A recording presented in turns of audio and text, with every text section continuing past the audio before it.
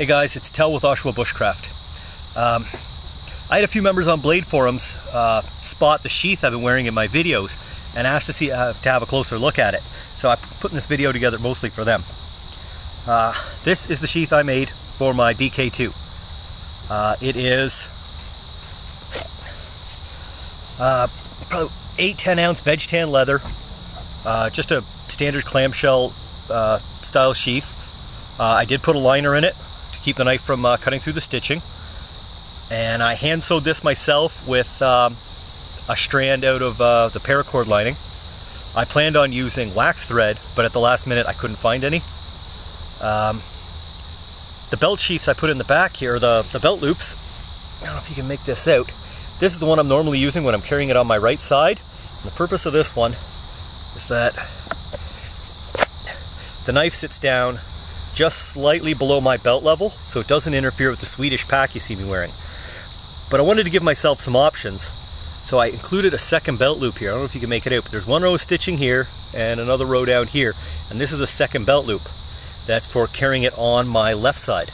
Now the purpose of putting this higher up and making it so much bigger is that it'll sit loose on my belt so I can move it around. So if I'm wearing it on my left side, I'm still probably going to draw it with my right, but I'm going to need it up a little higher so I can get at it. I'm going to want to be able to turn it a little bit to draw it across to my right.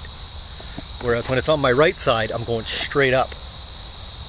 So that was it. I didn't want to make this thing, I had all sorts of fancy ideas in my head and all sorts of grand stuff, but I wanted to keep it simple. It's supposed to be a bushcraft knife sheath, and all it needs to do really is hold my knife to my belt. I wanted all sorts of pouches and options for mounting it all over the place, but that's all I really needed to do. I added a fire steel that I actually put on the back of the sheath, not at the front, because I use the one on my keychain most of the time anyway. This is actually there as a backup. It's another redundancy. After I finished it, I soaked it in, what did I use again? Neat's foot oil.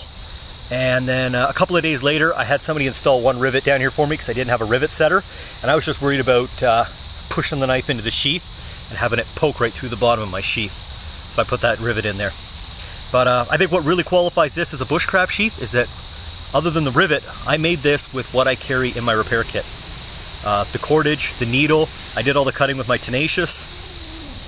Theoretically, I could make this in the field. So, there you have it guys. Bushcraft BK2 sheath, made total time maybe an hour.